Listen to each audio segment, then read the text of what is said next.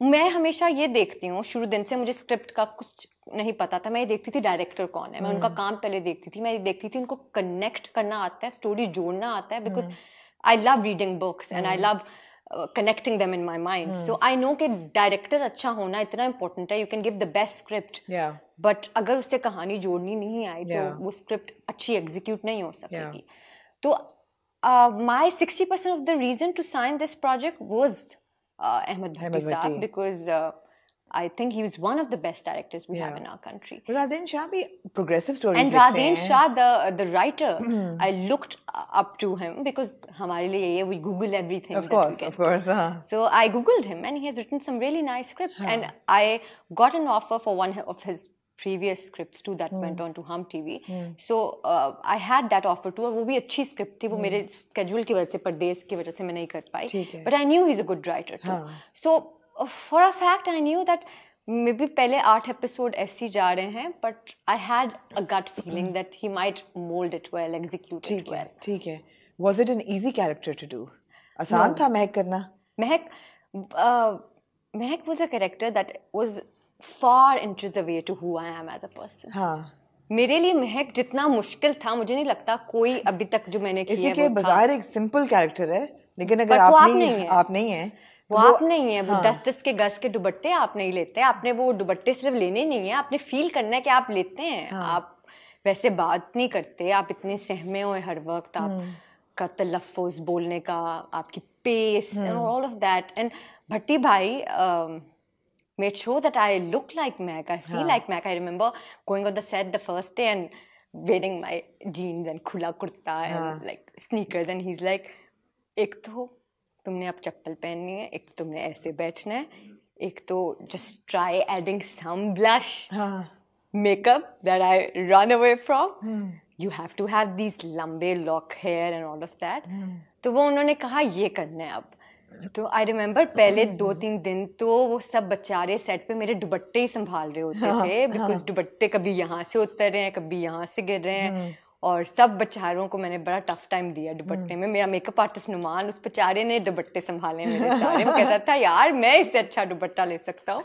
But महक का जो एक गेटअप था, एक स्टाइल था, या एक पर्सनालिटी थी, उसमें आपने कुछ अपना आप डाला या एग्जैक्टली वही किया जो डायरेक्टर ने कहा? नहीं, I would be lying if I would say that Mahak was something जो मैं बिल्कुल नहीं हूँ, 1 इंच भी नहीं हूँ. ठीक है. और महक के जो कपड़े थे, महक का जो सब कुछ था, वो सब प्रोडक्शन हाउस ने किया था. हाँ, आई टुक हेल्प फ्रॉम एलान to get some outfits, 3-4 that you see जब वो हम उस वाले जाते हैं.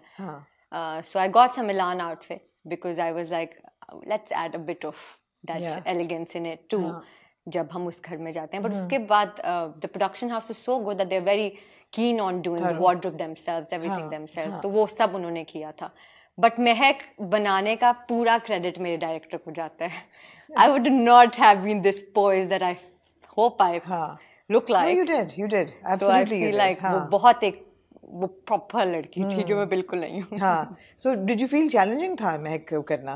मतलब कहने का ये कि as a performer, as an actor, was there enough meat on the character, या आपको लगा कि ये एक बहुत बस प्यारी और मासूम और भोली और डरी भी होनी चाहिए और ये ऐसे रहना है मुझे बस? So I didn't have enough scenes to perform, I feel. And by perform I feel like अगर आप पिछला मेरा काम देखें परदेश, तो परदेश में there were a lot of lines, a lot of trauma that I had to process with while saying those lines, because Pardes was not an easy script. बिल्कुल. Mehak was, on the other hand side, a script that was very basic. Like there was more to do with the eyes and just emotions rather than speaking what I could. और मुझे लगता है वो ज़्यादा मुश्किल काम होता है, बिकॉज मुझे वो हाई पिच वाले सीन्स वो करना मुझे बड़ा अच्छा लगता है, मुझे बहुत मज़ा आता है. अच्छा लगता है? मुझे मज़ा आता है उन सीन्स में. मेरे लिए सबसे एग्जॉस्टिंग काम वो होता है जब मैंने सिर्फ स्माइल करनी होती है आपको देख के. यहाँ मैंने वो भाई जो सब कहते हैं ना, जो कि बड़ा इम्पोर्टेंट एज एन एक्टर, आंखों से सारी बातें करनी होती हैं. तो महक वो था, और वो बड़ा मुश्किल होता है मुझे लगता है. सीन्स को लेके कौन सा सीन चैलेंजिंग था? So the scene that you see with Numan Ejaz, आखिरी एपिसोड वाला, में नूमी भाई के साथ मैं जब सीन करती थी ना, I used to be like, no, you're giving me a monologue with Numan Ijaz, and what he has to do, just look into your eyes and I'm gone. That was it. तो नोमी भाई के साथ मैंने जब scene किया ना, it's him who got that scene done for me. He's like, ऐसे करो. और सुना बड़े हेल्पफुल हैं. वो very helpful. What a man. और तो वो उनके साथ वो किया, तो मुझे जब भी नोमी भाई के साथ मैं सीन्स करती थी ना, वो बहुत मुश्किल होता था मेरे लिए, because I used to be very scared initially, and for an actor, if you're scared and then go on a set, it shows on intimidating थे दूर से. If you don't know Numan Ijaz, he will be very intimidating, but when you get to know him, he's the most chillest, coolest person. But Danish के साथ मेरे लिए था, because you know, I mean, Affan थे परदेश में और फिर Danish completely different people. Completely different. And with Afan, तो it was like Afan and me went on being great friends. और तो वो इतना आसान हो गया, buddies. तो इतना आसान हो गया कि हमें लगता था, हमने रमजान में शूट किया था और हमें लगता था बस हम तो करते आ रहे हैं. And if I may, he calls you Dur-e-Fishi. Yes. So वो तो आसान, but दानिश के साथ ये था, he's very serious about his work. So he would want to do lines before and anything, and I was like, dude, I have to do this. तो मैं बैठती थी, हम करते थे, but वो भी बहुत comfortable कर देते हैं अपने co-star को. तो I think दानिश के साथ भी मेरा बहुत काम था, जो कि हमने एक ही स्पेल में करना था, तो वो आपको टाइम नहीं मिलता एक दो दिन का सोचने का या something back to back every day you're working with him. So I think the scenes with Danish and Numan Ijaz was the most difficult ones. Difficult ones. Yeah. तो दानिश के साथ which scenes were? हमने तो उसकी बहुत बात की, candlelight. Post शादी candlelight. वो candlelight वाला dinner नहीं, candlelight वाली वो जो रात होती है, तूफानी रात. वो हमने तब कर लिया था जब आइस ब्रेक हो गई थी. वरना मोस्टली क्या होता है हमारे ड्रामों में, पहले दिन ऐसे सीन्स रख लेते हैं. बट भट्टी भाई इज सो इंटेलिजेंट. भट्टी भाई स्टार्टेड अस ऑफ विद वो वाले सीन जिसमें मेरी झिझक शो होनी थी. तो वो बड़ी नेचुरली शो हुई, बिकॉज मैं झिझक रही थी. तो वो उनको पता था कि मुझे एक्टिंग कितनी आती है, तो उन्होंने उस हिसाब से फिर वो सीन्स प्लान किए थे. बट आई रिमेम्बर वो वाला सीन भी जब हम कर रहे थे ना, तो हम दोनों की द कैंडल वाला, हम दोनों की, हमने कहा एक भी हंसेगा ना, and we were just in laughing fits because we couldn't fathom a girl who's so like proper and everything going into a candle knowing what she's going for and just walking inside.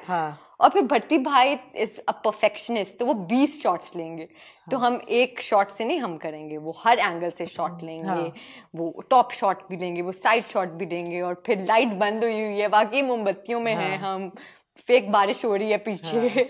तो वो एक अच्छा set पे माहौल बना होता है. But oh my God, वो हमने पूरे दिन में वही एक सीन किया था. वो भट्टी भाई ने ऐसे प्लान किया होता है. It was a very difficult scene to shoot because lights and everything, angles. तो वो हमने एक दिन में वो किया था और हम बड़े एक्साइटेड थे.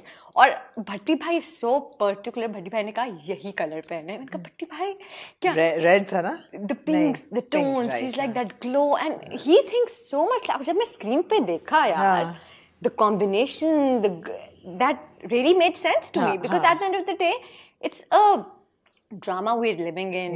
You have the liberty to do some stuff because it's a dream, it's a fantasy that you're seeing. वो आपको दिखानी होती है. तो वो जब मैंने देखा, मैंने कहा वाह भट्टी भाई, good, I liked it what I saw. मैं तो हसन को कहा, मैं कहा वो जा रही है मोमबत्ती लेके, उसका क्या मतलब है? नहीं आप you're reading too much into it. मैंने कहा अच्छा, you know Hassan when I am there, Hassan would be like no. Hassan would not think that way. नहीं ऐसा नहीं, ये महक नहीं कर सकती. मैंने कहा महक कर रही है, लेकिन ये यही कर रही है. But it was a scene that was talked about a lot, and absolutely. And जब इतना बड़ा प्रोजेक्ट होता है and somebody as big and popular as Danish Taimoor, कभी overwhelming होता है कि यार इसके कंधों पे ये चल रहा है and he's going to be the star of the show, or is that relief? So I'll be very honest, when I signed this up and I knew Danish was playing शुरू से पता था?